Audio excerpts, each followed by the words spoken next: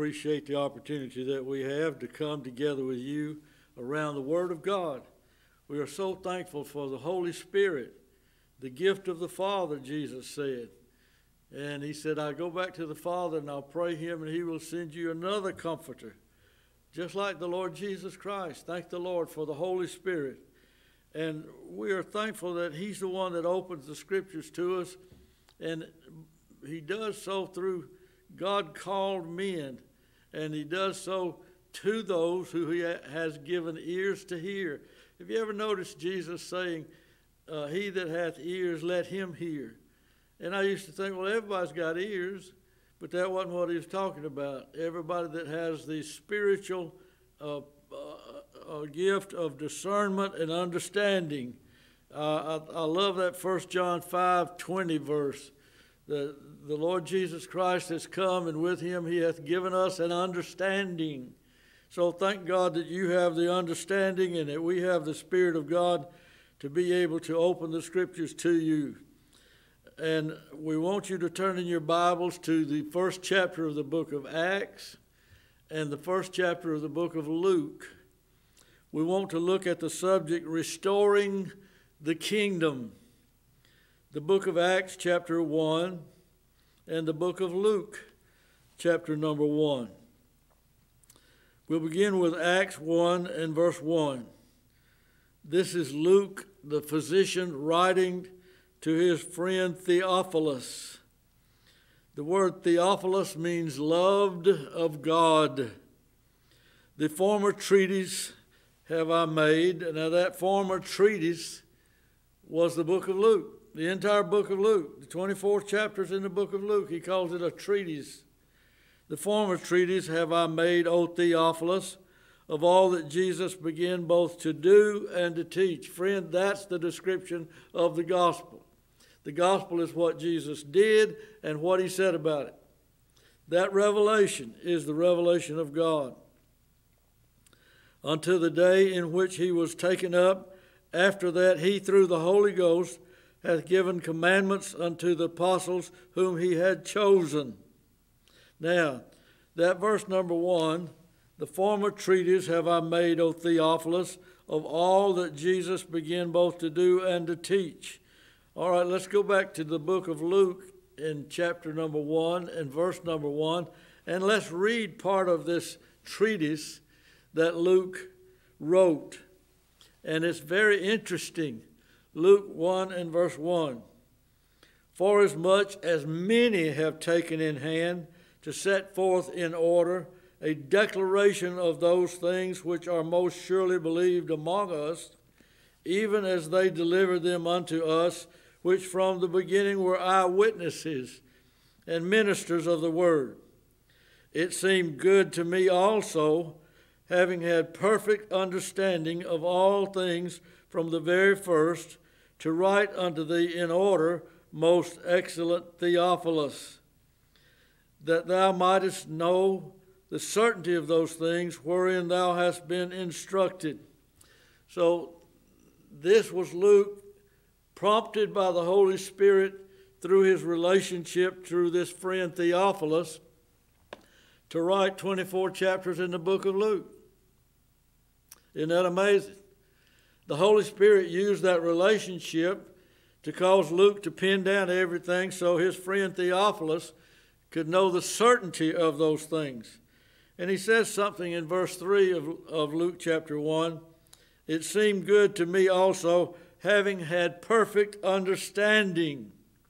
Now, go to the book of Luke chapter 24, the last chapter in the book of Luke. Luke 24 and verse number 45. How can Luke say he had perfect understanding of all the things that Jesus did and taught? In chapter 24, excuse me, and verse number 44 and 45, this is Jesus talking to the disciples for the last time, as recorded in Luke 24, in the upper room where they were meeting together. Luke 24:44, and he, Christ, said unto them, the disciples, These are the words which I spake unto you while I was yet with you, that all things must be fulfilled which were written in the law of Moses, and in the prophets, and in the Psalms concerning me. So he said the whole book of the Scriptures, the whole book of the Bible, all the different men in all the different ages, some of them were psalmists. Moses wrote the law. The prophets are all different, but every one of them used of God. And it all comes together for one purpose, and that is to reveal Christ. Now listen at verse 45. After he says that to them, then opened he their understanding. That's how Luke could say, I have a perfect understanding. Because the Lord Jesus Christ opened the Scriptures to them. And in verse number 32, he said, Did not our heart burn within us while he talked with us by the way, and while he opened to us the Scriptures? So Christ opened the Scriptures to them. And then in verse 45, he opened their understanding that they might understand the Scriptures. Dear soul, it's not enough for you to have a Bible. It's not enough for us to have different translations and commentaries and helps. We have a need to cry out to God and say, Lord, open my understanding that I might understand what you are saying. Dear soul, every cult, every false denomination, the harlot church, all have Bibles. It's not that we are without the Scriptures, it's that we are without understanding of the Scriptures. How in the world can some of these denominations come up with this stuff and seriously believe it and practice it and seriously think that they are going to attain a place in heaven with God? It's unbelievable. It's because they don't have a proper understanding of the Scriptures. So Luke says, I have perfect understanding. And now he's going to take up his pen again in the book of Acts. He's going to write the book of Acts. And he again returns to his relationship to Theophilus. Again, Acts chapter 1, verse 1. The former treatise have I made, O Theophilus, of all that Jesus began both to do and to teach. He sums up his entire book of Luke, which we call the gospel, and it is. He's one of the gospels, and the gospel is described as what Jesus did and taught until the day in which he was taken up. After that, he through the Holy Spirit had given commandments unto the apostles whom he had chosen. He didn't leave, and he didn't ascend until he had given commandment unto the apostles that he had chosen unto himself. Now, he says in verse 3, to whom, to those apostles, he had showed himself alive by his passion. Now that word passion, we see that there are plays and there are different things that are set forth as called the Passion of Christ. It's talking about his death. It's talking about his sufferings on the cross, his passion. To whom also he showed himself alive after his passion, after he had been so cruelly crucified, by many infallible proofs. That is, they were unquestionable evidences. By many infallible proofs, being seen of them 40 days. The Lord Jesus Christ, once he had risen from the dead, he made sure that from the time of his resurrection to the time of his ascension, there was a full 40 days. And in that time, he made sure that everybody understood that he was alive. He showed it to them. And during that time, he made sure that he gave commandment to the apostles and established the foundation of the church by opening unto them the Scriptures and by opening unto them their understanding. You and I need to be praying right now that God would, in this message, Open our understanding. Do you want to know what God wants you to know in this? Is this just a religious performance with you? Or do you want to hear from God? He has separated you from gathering together so that you might not be distracted by your favorite friend or by your favorite subject that you want to hear about. And he separated you unto himself. Now, why did he do that? That he might show unto you by many infallible proofs the things of himself. So ask the Lord, seek, and ye shall find. Knock, God will open it to you.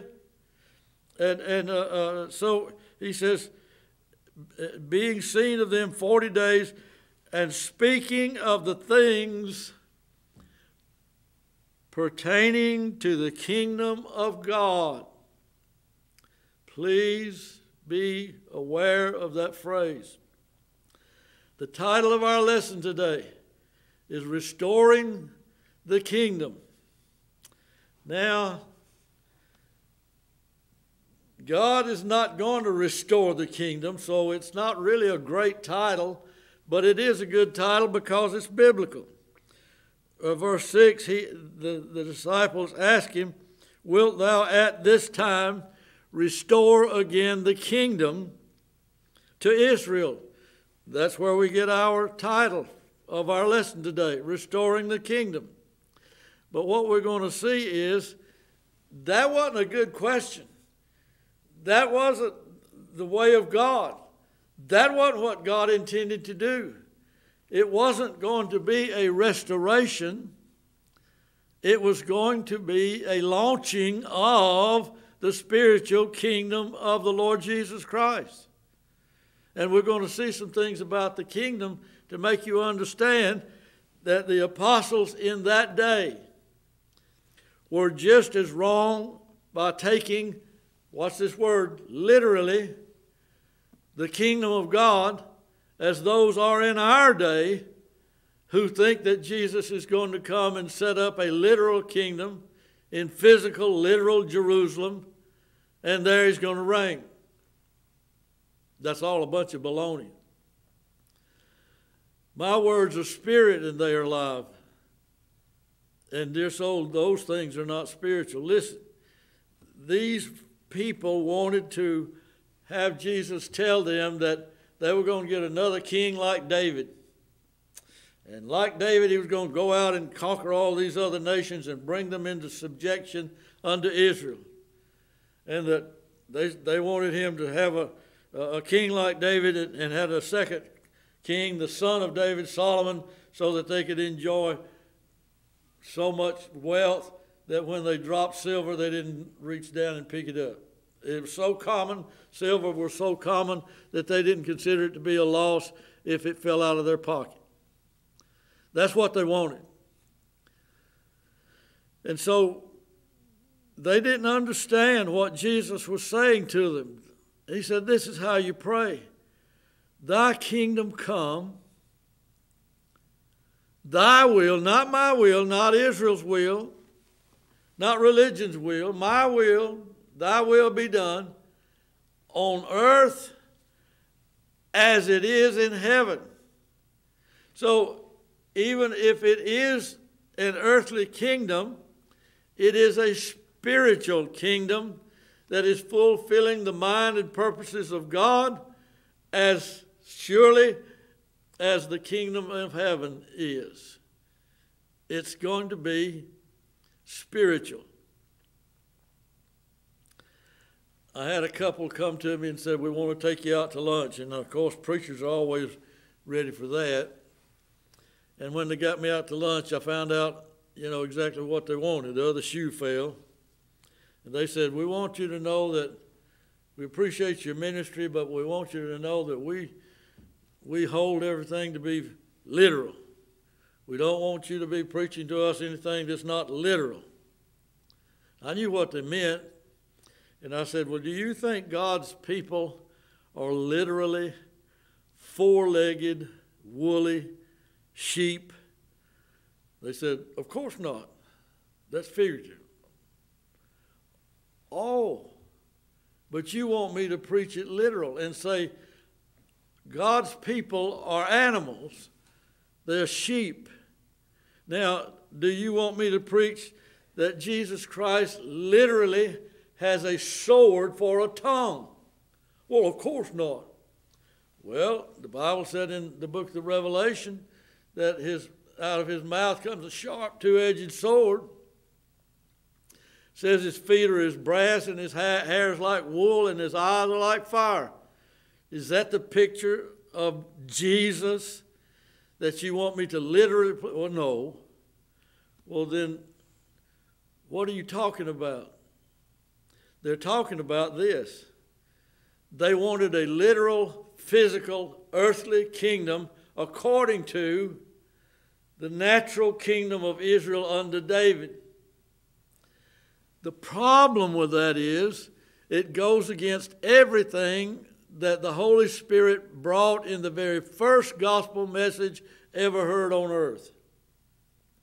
All you need to do is turn to the book of Acts chapter 2 and read what the Holy Spirit said through the Apostle Peter and understand that David did not have any idea that it was David himself the Lord was speaking of, but it was the Messiah.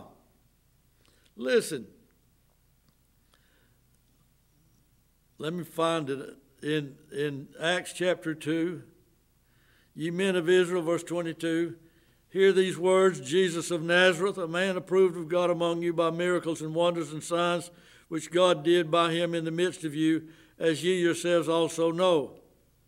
Him being delivered by the determinate counsel and foreknowledge of God, ye have taken and by wicked hands have crucified and slain, whom God hath raised up, having loosed the pains of death, because it was not possible that he should be holden of it. Listen, for David speaketh concerning him, for David speaketh concerning the Messiah, for David speaketh concerning Christ. I foresaw the Lord always before my face. I was seeing Christ and his kingdom, not me and mine, for he is on my right hand, that I should not be moved. Therefore did my heart rejoice, and my tongue was glad. Moreover also my flesh shall rest in hope. I'm going to die, but I'm going to rest in hope, because thou wilt not leave my soul in hell, neither wilt thou suffer thine Holy One to see corruption. Thou hast made known to me the ways of life. Thou shalt make me full of joy with thy countenance. Men and brethren, let me interpret that for you. That was the book of Psalms, Psalm 16. He says, men and brethren, let me freely speak unto you of the patriarch David, that he is both dead and buried. And that's where we need to leave him. And that's where we need to leave that literal physical kingdom. Dead and buried. And his sepulcher is with us unto this day. I can take you to the cemetery and show you where David's body is. Here's what happened. Verse 30 of Acts chapter 2. Therefore, being a prophet, and knowing that God had sworn with an oath to him, that of the fruit of his loins, according to the flesh, he would raise up not Solomon, not Rehoboam, not any of his other children. He had sworn to him that he would raise up Christ to sit on his throne.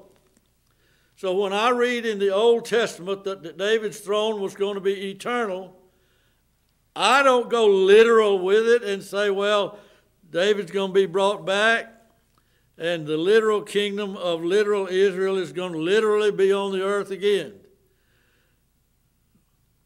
I understand by this that God swore to David that of the fruit of David's loins, according to the flesh, he would raise up Christ to sit on his throne. He, seeing this, David seeing this, before spake of the resurrection of Christ. not of David's resurrection, but of Christ's resurrection. Psalm 16, 8 through 11 is talking about the Lord Jesus Christ, not David. He, seeing this, spake of the resurrection of Christ, that his soul was not left in hell, neither his flesh did see corruption. That is Christ. This Jesus hath God raised up, whereof we are all witnesses.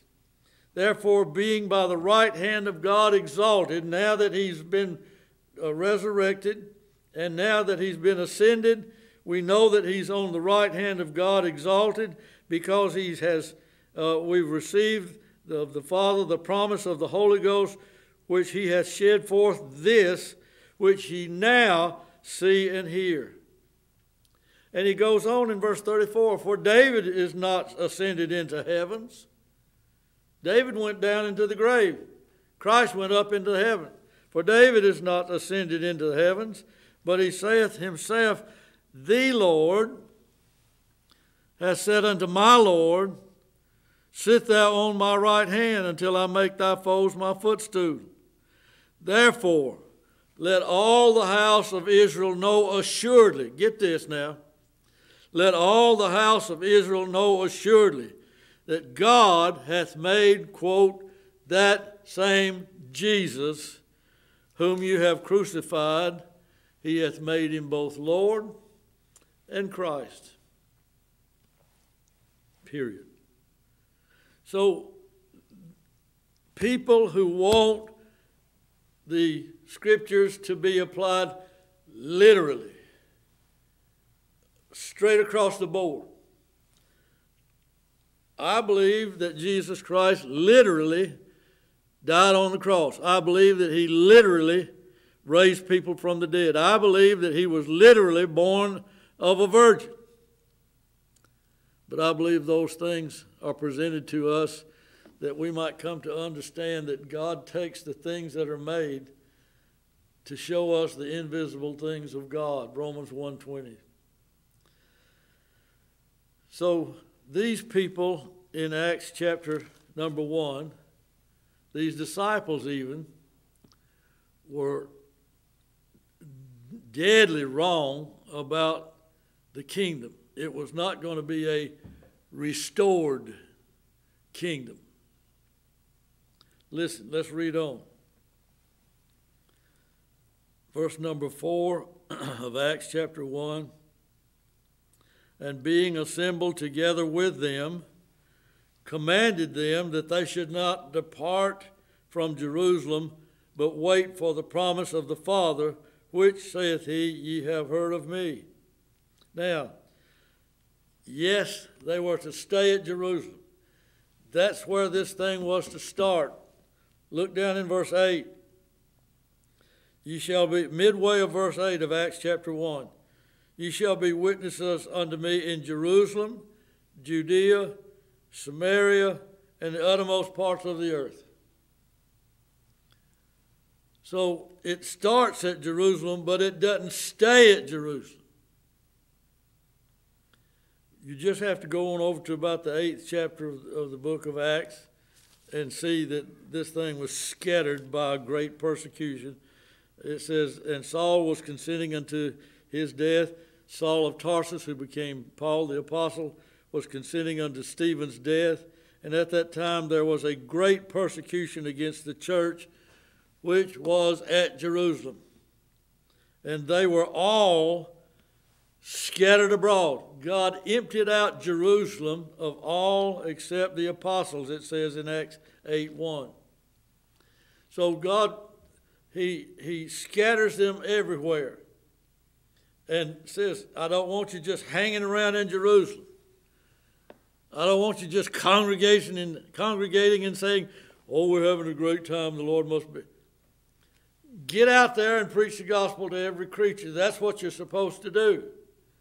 So we see that he's told them to stay at Jerusalem, but only until the Holy Spirit came. Verse 4 of Acts 1. And being assembled together with them. Christ being assembled together with the 120 in the upper room, commanded them. He is the sole commander. It's not a suggestion, friend, it's a command. That they should not depart from Jerusalem, but wait for the promise of the Father, which saith he, Ye have heard of me.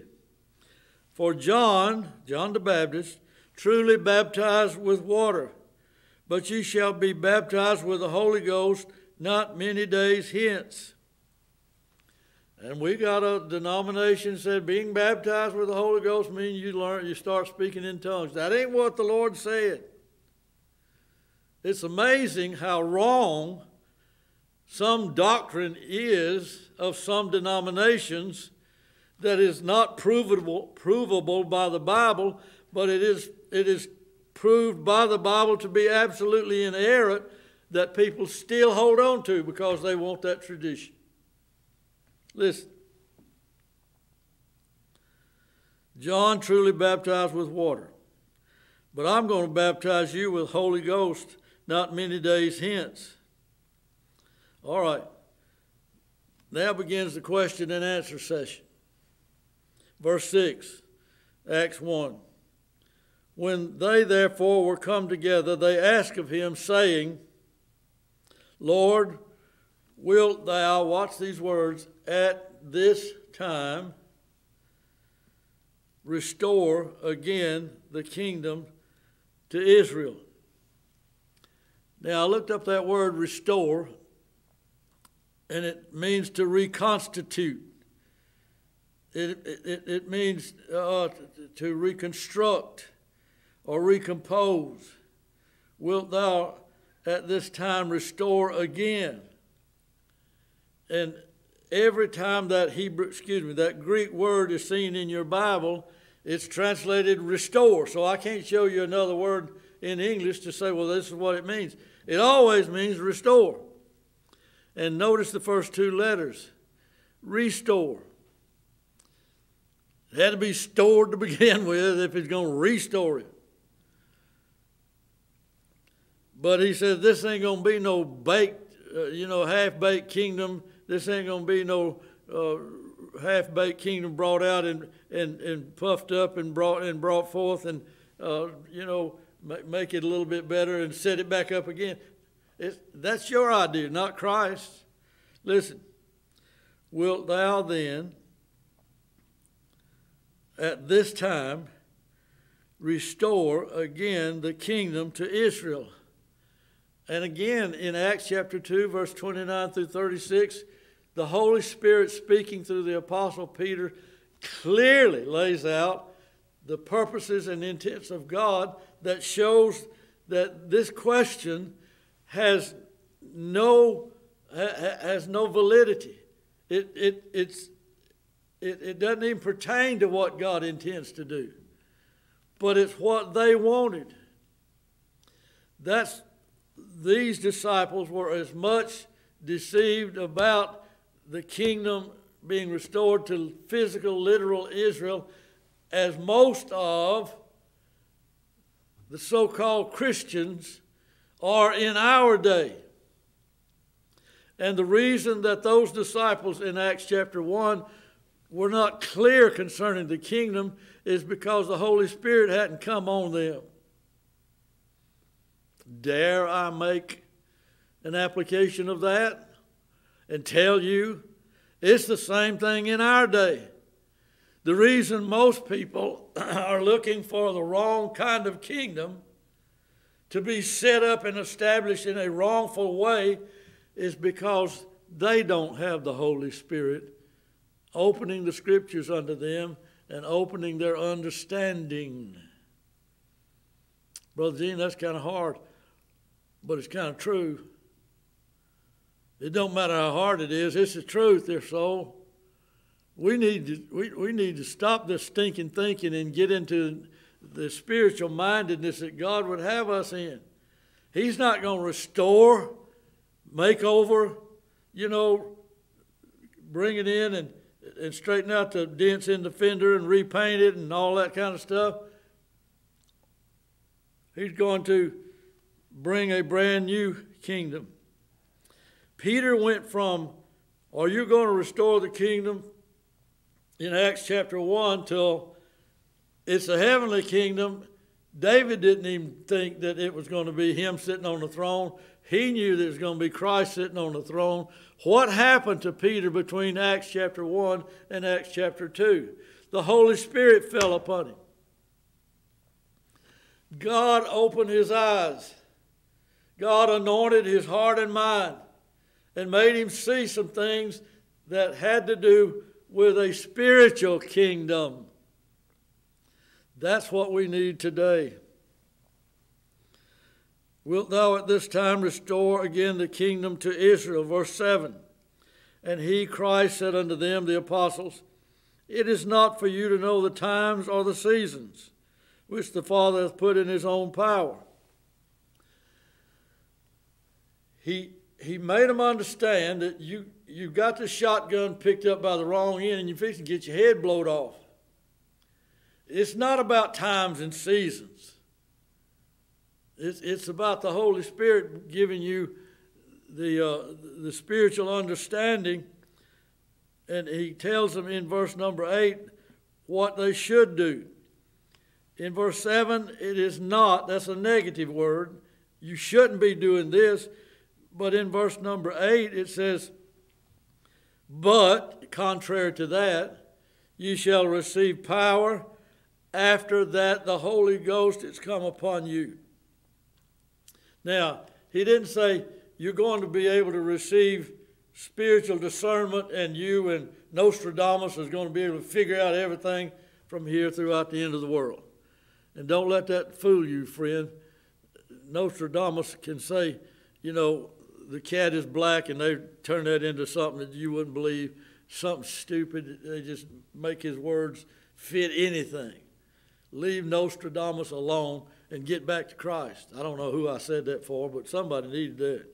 Listen, but ye shall receive power after that the Holy Ghost is come upon you.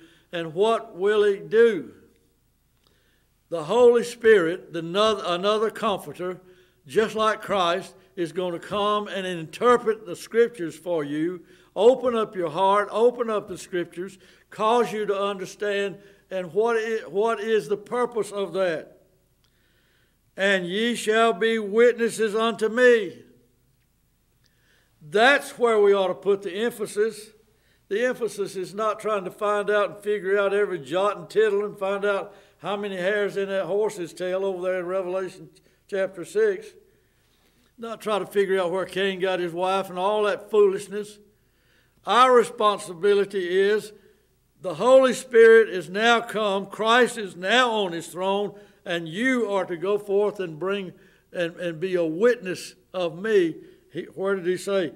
Both in Jerusalem and in Judea and in Samaria and in the uttermost part of the earth.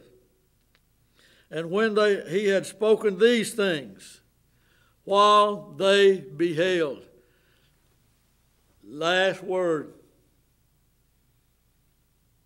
Last word. This is what I'm leaving you with. Witnesses. Not, I want my son to sit on the right hand and the other on the left hand in your kingdom. Not looking for position and looking for wealth and looking for power for self. But here's what the whole thing's been about. Everything from the book of Genesis to the book of Malachi has been about this. Getting you ready to go forth from Jerusalem out into Judea, yes, into Samaria and into the uttermost part of the earth, and being witnesses unto me. That's why the Holy Spirit's coming. The Holy Spirit's not coming to give you an understanding of some kind of millennial kingdom down the road. And by the way, that couple that came, they left. And dear soul, I'm still preaching the same thing, and I don't intend to change because this is the truth that God has revealed to me. If you don't believe that, that's fine with me. I never have said that anybody has to stay with me to be able to know God. But I'm going to tell you this. whether I have a pulpit or not, whether I have a church or not, whether I have opportunity to preach or not. I'm not going to change my mind. God gave me this. This is the revelation of God by the Holy Spirit. So it doesn't make any difference whether you believe it or receive it or you like or don't like the one that's giving it to you. It's God's Word. And we all will have to stand before Him who does have fiery eyes and a double-edged sword in His mouth, and He will judge us all according to my gospel, the Apostle Paul said. Listen, and when he had spoken these things, while they beheld, you can't be a witness if you don't see something. You swear to tell the truth, the whole truth, nothing but the truth, so help you God, I promise. Well, tell me what happened on the night of June the 23rd, 1900, whatever. Well, my neighbor said, out of order. I don't want to hear what your neighbor said. I want to hear what you saw. Well, I didn't see nothing. I just heard. You're dismissed. While they beheld, dear soul, he that seeth the Son and believeth on him hath life. Have you seen anything? Not by the physical eyes, but by the spiritual heart. While, when they had spoken these things, while they beheld, he was taken up, and a cloud received him out of their sight. He's gone. Well, I really enjoyed him when we picked up all those 12 baskets full of fish that was left over from that little bitty meager start that we started out with. We fed 5,000 people on that grassy hillside and still had far more left than what we started out with. I like that. I wish we could have. No, he's gone. Okay, what am I to do? Well, let's see if we can't start a big old mega church and make a lot of money. No, that ain't what he told you to do. Well, let's get deep into theology and teach, theological truths. Dear soul, our theology should be right, but that ain't what he told us to do. He told us to tell everything we've seen. And the reason churches and denominations are spreading so much error and lies is because they hadn't seen anything. They're not witnesses. What did you see? Well, I saw this and that. You see it yourself? Yes, okay. He's a good witness. He's telling us what he saw. Dear soul, if you didn't see anything, you can't say anything. Listen. And while they looked steadfastly upward toward heaven, why were they doing that? As he went up. The higher he went, the more they looked up.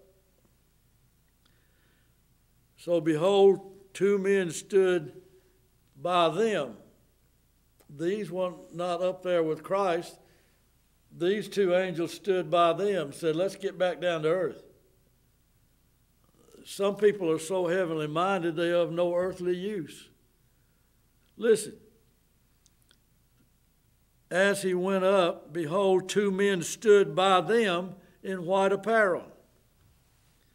Here comes the next word from God, and it's those heavenly messengers that are standing on earth, which also said, Ye men of Galilee, why stand ye gazing up into heaven?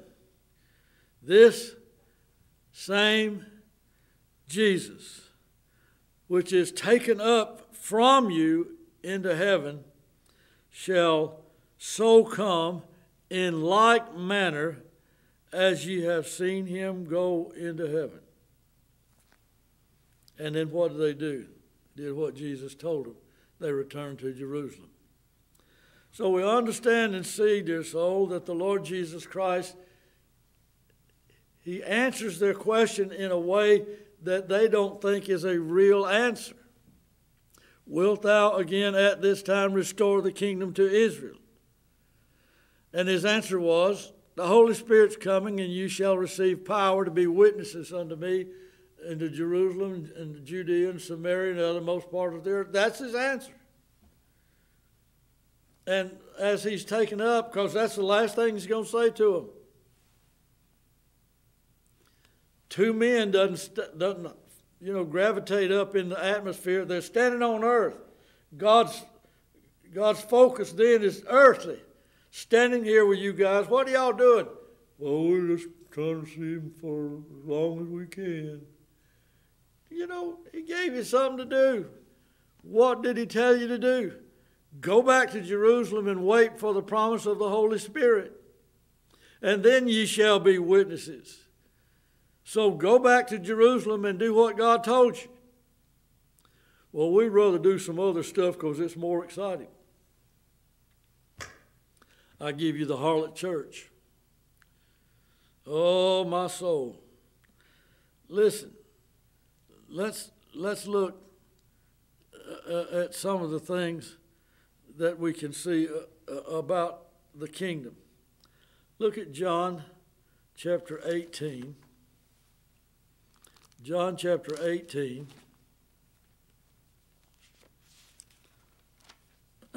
Let's see what verse. John chapter 18. Then where do we start? Verse 33. John 18:33. Then Pilate entered into the judgment hall again and called Jesus and said unto him, Art thou the King of the Jews? Jesus answered him, Sayest thou this thing of thyself, or did others tell it thee of me?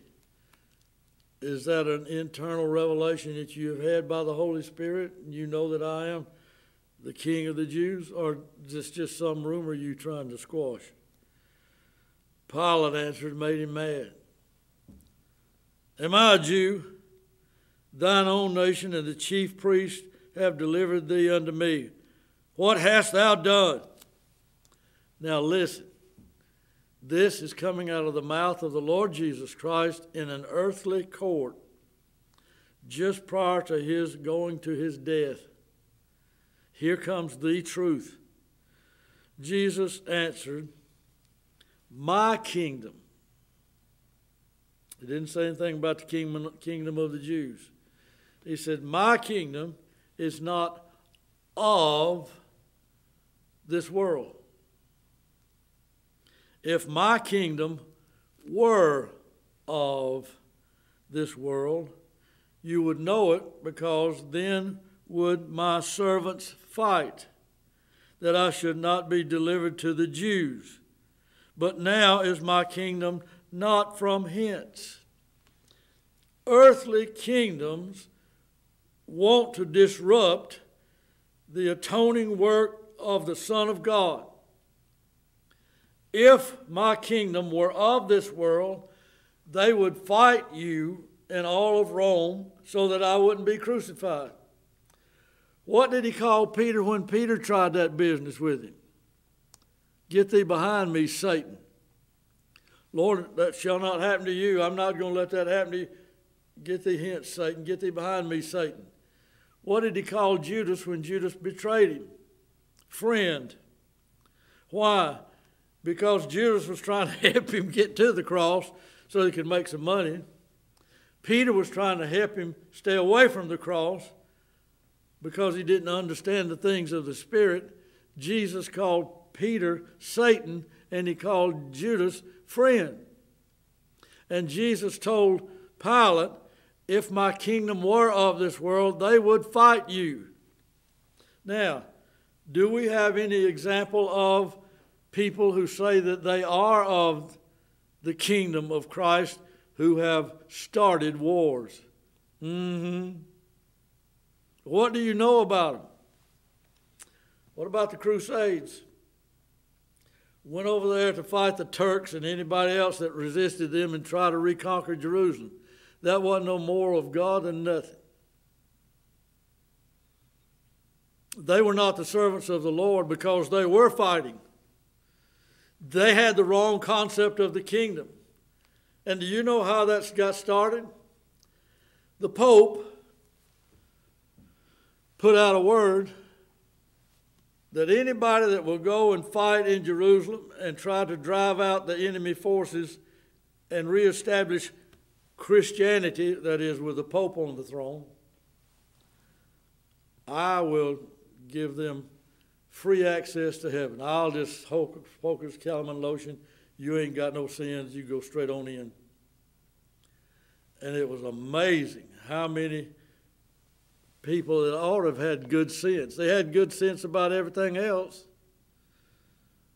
These were rich men. These were powerful men. These were rulers that went over there to fight. But they didn't have sense. God gave a billy goat when it came to the kingdom of God.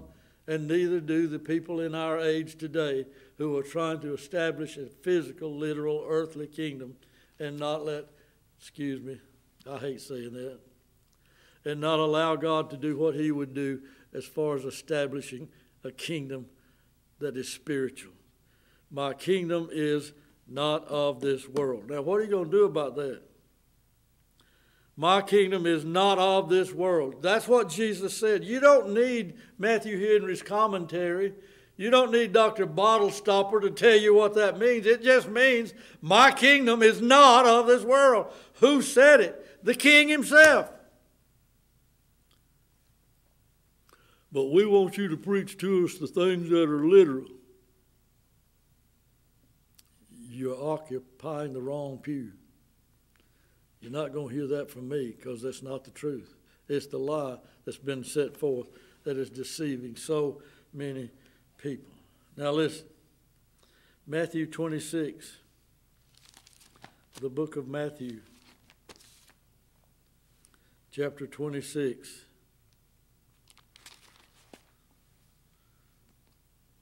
In verse number 27.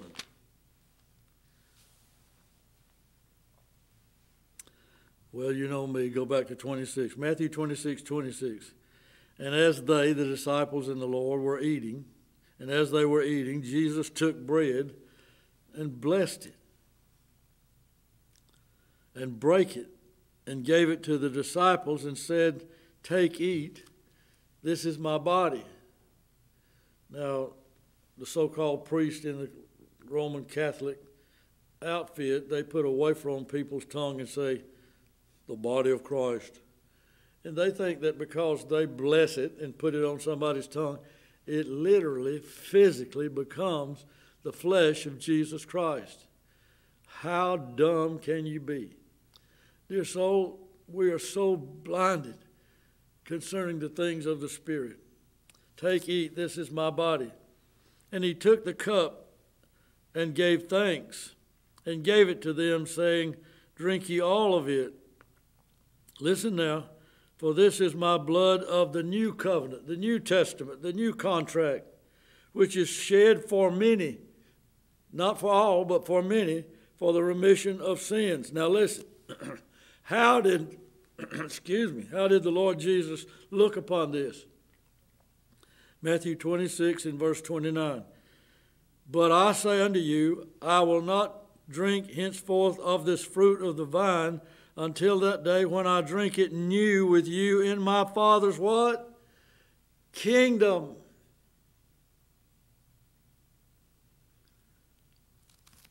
I'm not going to drink this fruit of the vine until the kingdom comes on earth as it is in heaven.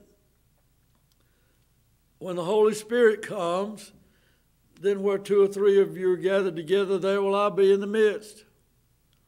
And as you drink of the new wine of the Holy Spirit and the blood of the Lamb of God, and in the blood is life, I will be involved in that with you. It's a spiritual understanding, dear soul. We don't drink literally his blood. We don't eat literally his flesh. But we are so cast upon him, and he is absolutely necessary for our life, that our sustenance is the manifestation of God to our souls by the Holy Spirit. Insomuch that we are like those who feast off of food. We feast off of Christ. The little newborn babe taken from the mother's body is cast again upon that body to get the milk that is necessary for it to maintain life. So he who gives life is the only one that can maintain life. So the song said, I need thee every hour, most gracious Lord, stay thou nearby. So we must, as it were, consume Christ. That's a spiritual thing, friend. He said, I will not drink it with you until the day that I drink it new with you in my Father's kingdom. Isn't that something? I will drink it new with you. Look at Luke chapter 17. Luke chapter 17. I'm just trying to open up your mind and heart to the Scriptures. You say, well, I'm kind of confused. Good. Then you wasn't confused when you started this. You were happy with ignorance. Excuse me, I don't mean to be rude. But, you know, it's good to be confused. At least I'm not still under the deceptions that I was under. I may not fully understand and know how it lays out, but I know that what I did know was wrong. So let's see what God says for us. Luke chapter 17, verse number 20. And when he was demanded of the Pharisees when the kingdom of God should come, he answered them and said, listen, this is again Christ talking about the kingdom. The kingdom of God cometh not with observation. In AD 33, somewhere thereabout, they saw Alexander the Great come riding in and take over. They had seen the Roman power come in and take over. This old different nations had taken over from other nations, and they saw, it was observed that the new kingdom came in. The old kingdom was set aside. He said, that's not how it's going to be with my kingdom. The kingdom of God cometh not with observation. Why? Because it comes by the Holy Spirit regenerating souls, and you can't see that. But that's how God establishes his kingdom. Neither shall they say, lo, here. Well, we got a revival going on over here in Brownsville, Texas, and people are speaking in tongues. Well, we got a great thing going over here, down here in Florida, and we know no, you don't.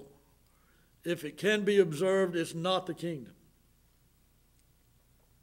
Neither shall they say, lo there, or lo here. For behold, the kingdom of God is within you. It's within your hearts and among you and surrounding you, the Amplified says.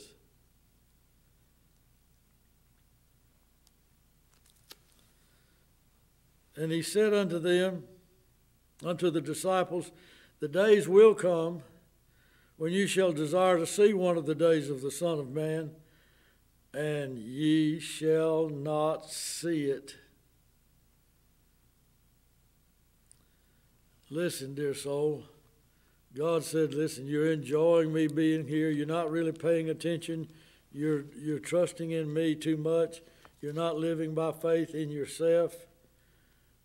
He said, you're going to be desiring of seeing one of these days of Jesus walking around in Israel, and you're not going to see it.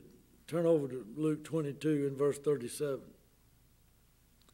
Luke 22 and verse 37. For I say unto you that this that is written must yet be accomplished in me. And he was reckoned among the transgressors. Listen. For the things concerning me have an end. There's going to come an end. While they beheld, he was received up out of their sight. That's it for Jesus. The things of me have an end. But I will not leave you comfortless. I will send you another comforter. Where the Lord ended in his physical ministry, the Holy Spirit began on Pentecost and is still with us today. He shall be with you and shall be in you because, quote, the things concerning me have an end. That's what Jesus said. So the kingdom is not physical. It is actual. Listen. In John chapter 6 and verse number 63. Let me explain something to you. John 6 and verse 63. It is the Spirit that quickeneth. What does that mean? It makes alive. It is the Spirit that makes alive. The flesh profiteth nothing. That's what you got going on in 99.9% of religion in our day. Oh, they're stirring up a lot of interest. Just like the dry bones are making a lot of noise and stirring up a lot of dust, but there's no life in them. And he says, the flesh profiteth nothing. Listen now. Be sure and listen. This is Jesus again speaking. The words that I speak unto you, two things. They are spirit and they are life. If my words are not spiritual, then there's no life in them. And what did he say about words that were not spirit? The letter of the law killeth. It's the spirit of the word that quickeneth and maketh alive. So God's word should be received spiritually. Why are we not receiving that? Because most of those in the pulpits are not born again. These people had the wrong idea about the kingdom because the Spirit hadn't come yet. People in our day, religion in our day, preachers in our day are in agreement with their literal interpretation of Christ having an earthly kingdom, and guess what? It's the same reason, because they don't have the Holy Spirit to open up their hearts and open up the Scriptures, and to open up their understanding. Our time is gone. Let me read you two more verses, and we'll close. John chapter 4.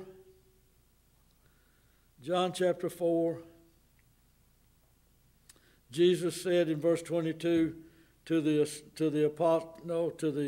Pharisees, ye worship ye know not what. No, he said that to the lady at the well. That's right, to the Samaritan.